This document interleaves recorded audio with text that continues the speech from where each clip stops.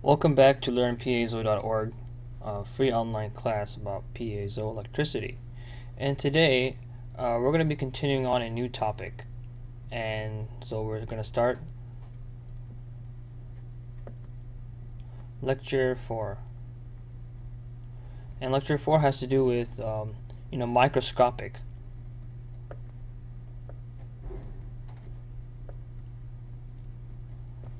origins of piezoelectricity.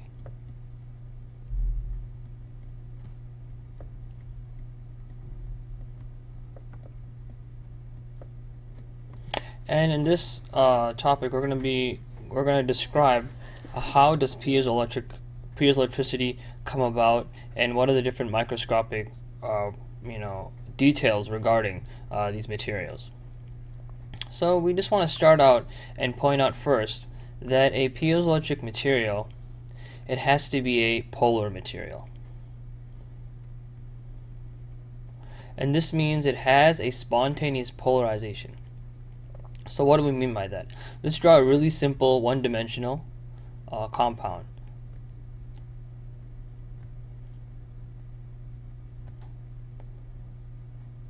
And in this compound, let's say it keeps going down and it keeps going down this way.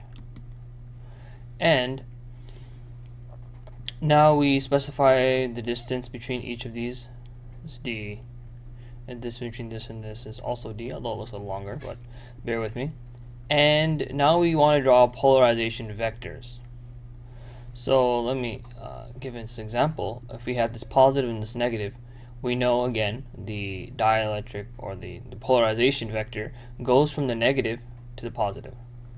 So we have a polarization considering those two atoms. Then we have another polarization going this way. And we have another one going this way. And it'll continue like this.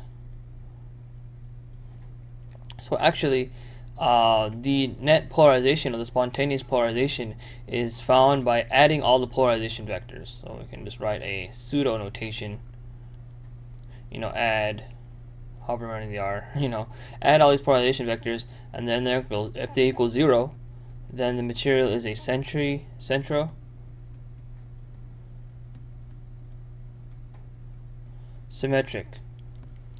centrosymmetric with regards to the charge distribution.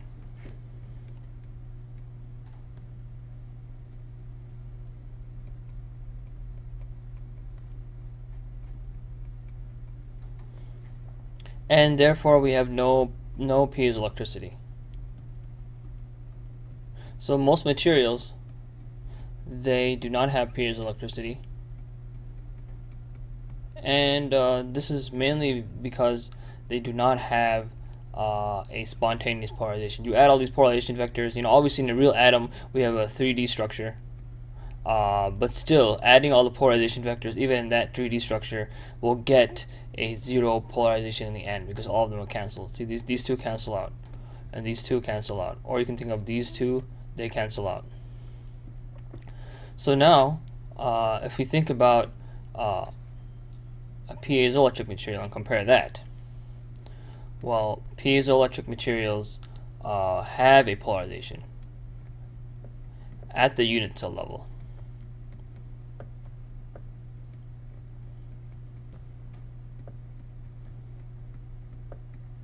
So for example, let's take a common piezoelectric material, famous one, barium titanate. It's a perovskite structure. So basically this structure can come in different forms, but we'll first start by describing its cubic form.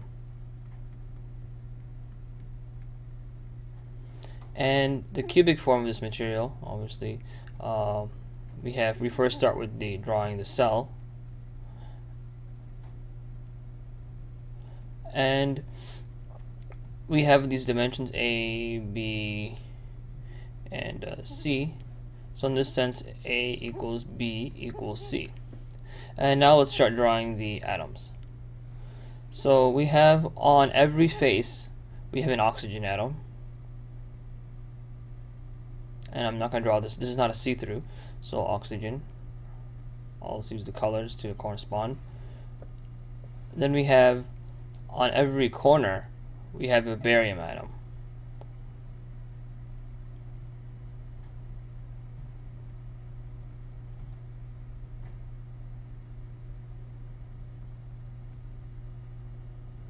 And in the middle, which I'll draw in purple, you have the titanium atom. I'll draw this dotted. Obviously, you can't see the middle if it's we have a titanium.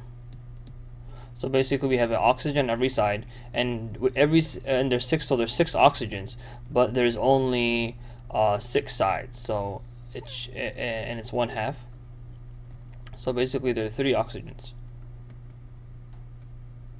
And the titanium atom is completely inside the cell, so there's just 1 titanium atom.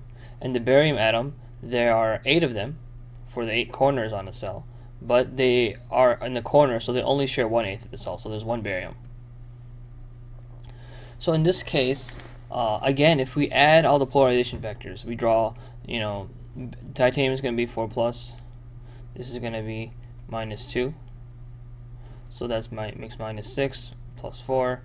This is going to be +2. Obviously, we know that from the periodic table as well. But it's nice if you forget one, you can remember the other. If you remember the other ones, everyone knows oxygen. Titanium is a transition metal, and barium, you can just figure that out. So now we understand that this does not have spontaneous polarization, so it cannot be piezoelectric.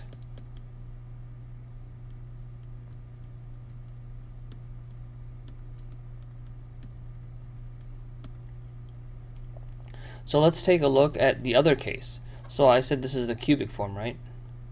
There's another form of the piezoelectric material known as the tetragonal form.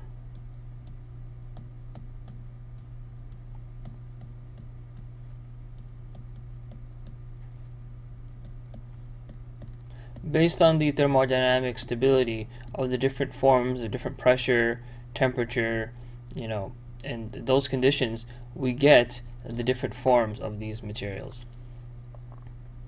So what is tetragonal? Tetragonal is kind of like rectangular. Rectangular on one side. And basically, you remember the different lengths of the unit cell A, B, and C. In this case, A equals B, which is not equal C.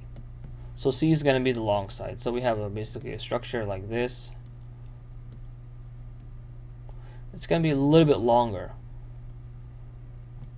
And actually, this is extremely exaggerated because the ratio is actually from A to B, A to C. Because A equals B, so might as well just call this A. Basically, the ratio of C to A equals 1.01, or approximately this length. So it's not like it's like 1.5 or something that it's still going to be this tall, which this is approximately this length over here is A. So we have A here. This is approximately just 1% longer. This length C is 1% longer. So let's now take a look at how the atoms are situated in the structure. So let me draw that again. So we draw a rectangle. And I'm going to draw it on the side view. We're going to have oxygens at every face.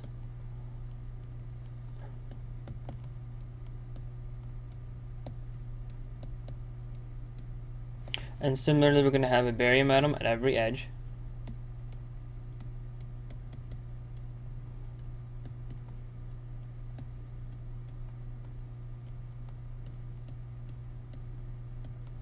And we're going to have a titanium atom near the middle. So it's basically the same thing, the same shape, the same kind of locations, but they're going to be a little bit skewed. They're not going to be in the same exact position.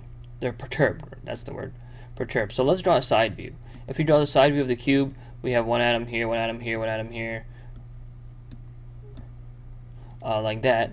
Basically, these are the corner barium atoms, and this is the oxygen atom sitting on the top, and this is the oxygen atom sitting on the top. So it's kind of a little bit skewed, but the main atoms which are going to be changing are the middle atoms.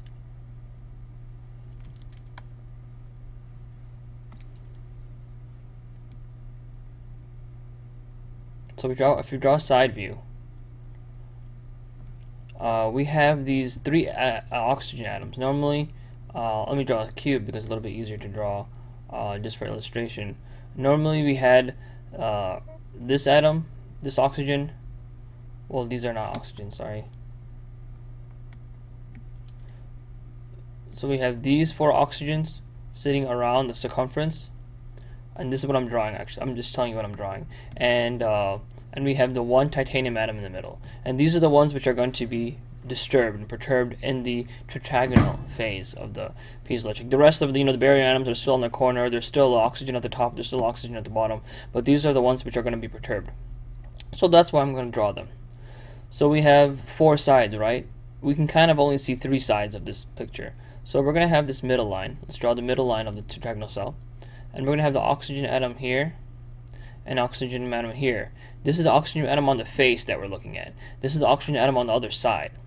So we kind of could draw like that, and then it would be here. But since we're going to only drawing it 2D, we kind of see it on the side. And the other one is right there. And the titanium atom is displaced up. So titanium is +4, so we have plus here, and you have minus there. So what's the polarization? This is spontaneous polarization. So this is how it happens, that the titanium atom is thermodynamically favorable for it to not be in the middle position, the very middle of the position of the cube. So when it changes from the middle of position of the cube and it moves up, and the oxygens are also correspondingly they move down a little bit. So based on this model, we can get a polarization in the material, and the polarization is actually essential that a polarization exists in the material for us to get piezoelectricity, and that'll be a little more clear down the line. But this is important to remember: no polarization, no piezoelectricity. No spontaneous polarization, no piezoelectricity. And we'll continue this topic in the next video. Thanks for watching.